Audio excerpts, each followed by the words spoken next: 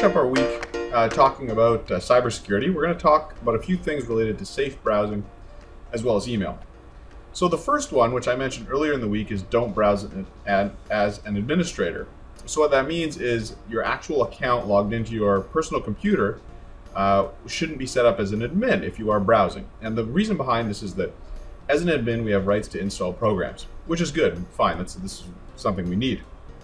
However, when we're using our computer day to day, we really don't need that ability. So as an administrator, it can be troublesome when you're browsing because it can allow malicious software to be installed in your computer.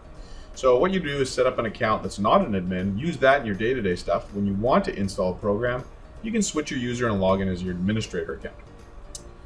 Avoid clicking pop-up windows. If you get into a situation where you go to a website and it causes a pop-up, on that pop-up, there are typically a lot of ways to get rid of it, and so automatically people think you're going to close that pop-up, so they'll put things like fake close buttons, or click here to close this window, or click here to not get this pop-up. These types of things, tricking you into clicking a link on that pop-up, and that's a really good way to get adware, spyware, these types of things on your computer. So be sure on pop-ups to use the application close button found in the top right-hand corner, or again, if all else fails, and sometimes they even gray that out, we can just force the program closed by our Control-Alt-Delete and going into our task manager. So this kind of leads into the next point, which is be on the lookout for those fake buttons, right? Fake download buttons on certain sites. When we're on those types of sites, though, that have these fake buttons, along with ones that actually download what we're looking for, chances are, I mean, you're in kind of a shady place already. But just be aware of the fake buttons, okay? Really read those websites clearly, and if ever in doubt, I would say close the web page.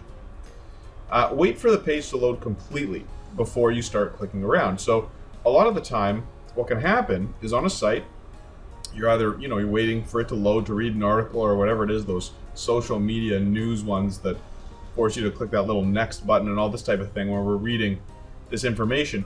Wait for it to load, because sometimes you inadvertently will click on one of those ads or one of those links on the side without knowing it because the page isn't completely loaded yet. So be patient, wait for the page to load if you're going to be reading those types of things or browsing those types of sites. Look for HTTPS when entering personal data. We talked about this in the previous video. It's too easy for someone to capture your information over standard HTTP protocol. So if you're entering personal information, please look for that HTTPS. If it's not there, don't enter any type of personal information.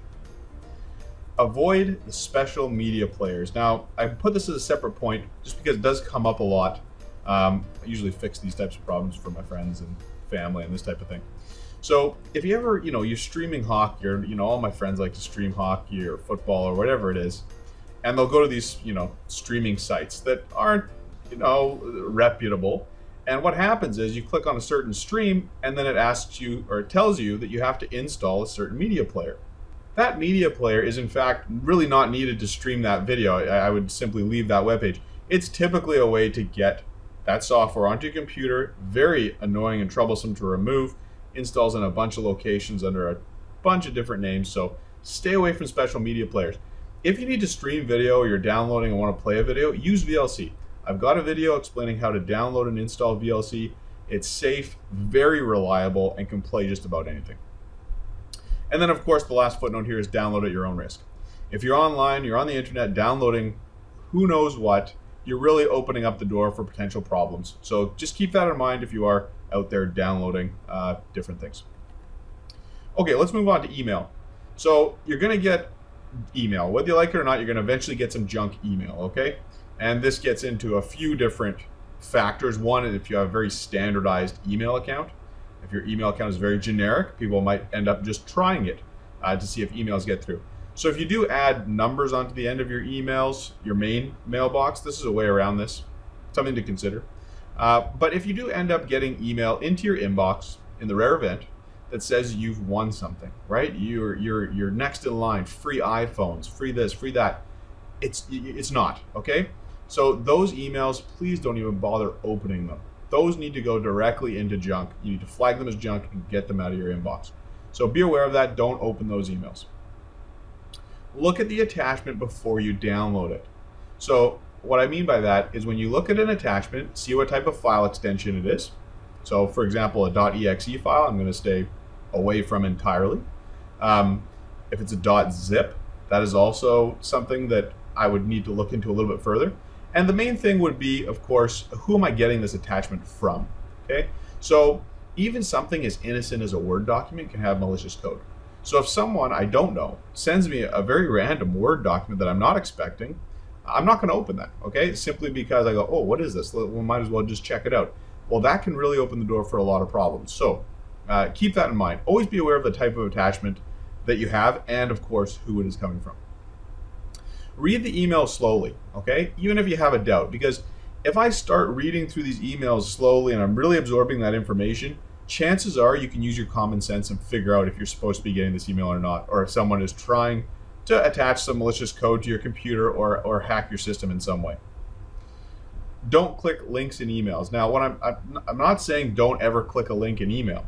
What I am saying is figure out who it's coming from. So let's do that first. Let's see the content of the email. What are they actually trying to say to me? And then based on that, we can determine if we're going to click that link or not. So for example, if I get a fairly random, let's say, note from my bank saying that I have an overdraft, my account's being compromised, I simply click this link to resolve the problem, I'm definitely not going to do that. I'm going to pick up the phone and call my bank, right? That would be something I wouldn't click. I wouldn't expect that to come into my inbox from my bank. So we need to use our common sense with these emails, and then I can determine if I'm going to download the attachment or click the link in the email.